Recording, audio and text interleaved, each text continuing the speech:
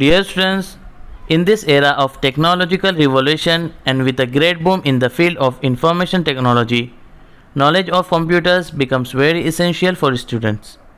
Keeping this in mind and with a view to spreading computer literacy among our very young students, we are pleased to start Introduction to Computers. So dear students, from today we are going to start the first lesson of Introduction to Computers, and today's topic is Introduction to Computers.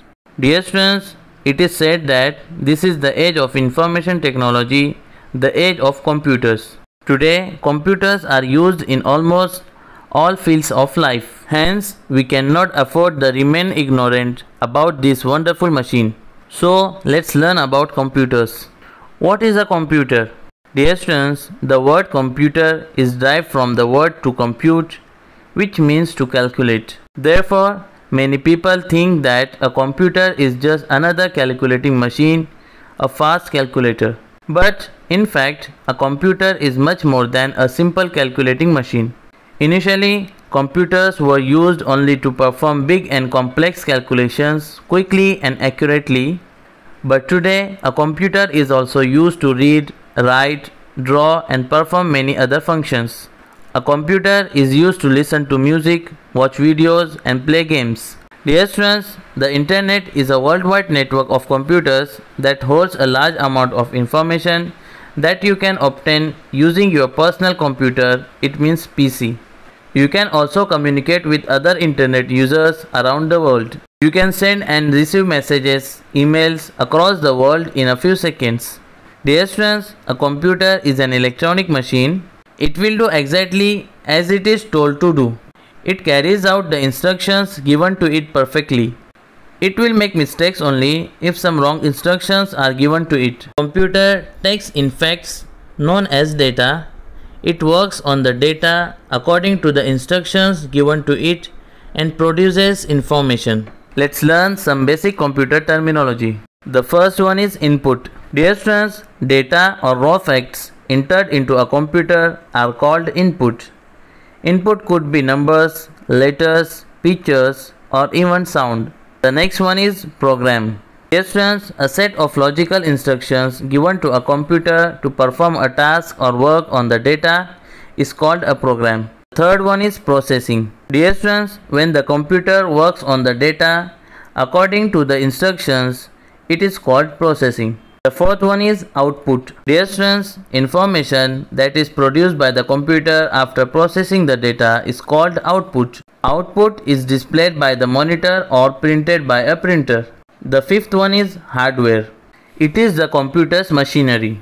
All the parts of the computer that you can see and touch are called hardware. The keyboard, monitor, printer, mouse, etc. all are hardware. The last one is software. All the different sets of programs together are called software.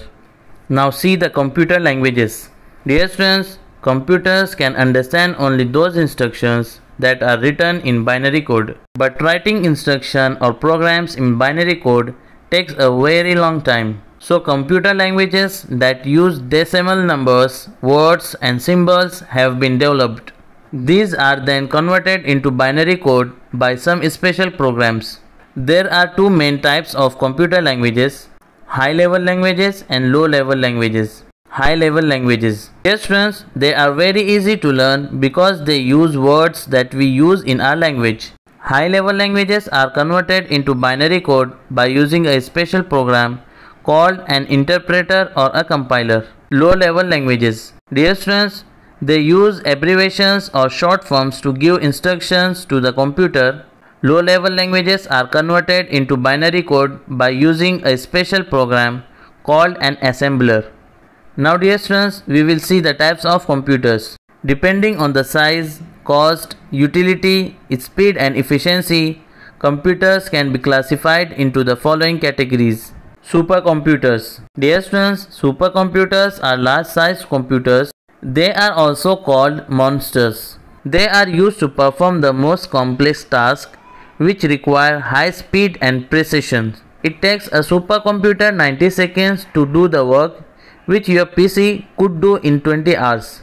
Supercomputers are used in weather forecasting, defense technology, space research and scientific research. Mainframe computers. These computers are smaller but more expensive than supercomputers, but they are very fast and more than 100 people can use a mainframe computer at the same time. Large-scale industries use mainframe computers in the design and manufacture of electronic goods and other machines. In large institutions, these computers are used to store and analyze data or to maintain a large network of computers. Mini computers. Dear students, these computers are smaller and cheaper than mainframe computers. A mini computer can be used by more than 10 people at the same time. Like mainframe computers, mini computers are also used by large institutions like banks, commercial organizations, government departments, and other organizations. Personal computers, PCs. Dear students, these are also known as microcomputers. They are used in homes, offices, and schools. They cost less than mini computers and only one person can use a PC at a time. PCs are used to create and store documents, maintain accounts, keep a record of data like names, addresses, phone numbers of friends and relatives, play games and listen to music. A laptop computer is also a type of personal computer. So dear students, in this video we have learned what is a computer, computer languages and types of computers. In next video we will see the components of a computer. So watch the video carefully and understand the lesson.